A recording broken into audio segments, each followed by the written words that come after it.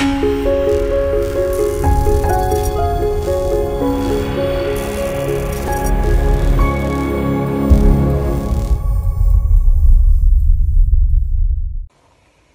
lake isle of Innisfree. I will arise and go now, and go to Innisfree, and a small cabin build there, of clay and wattles made. 9 bean rows will I have there, and a hive for the honey bee, and live alone in the bee-loud glade.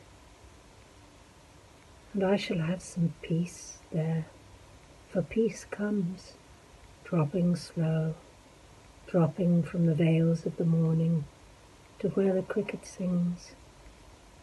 There midnight's all a glimmer, and noon a purple glow, and evening full of the linnet's wings. I will arise and go now, for always, night and day, I hear lake water lapping with low sounds by the shore, as I stand on the roadway or on the pavement's grey. I hear it in the deep heart's core.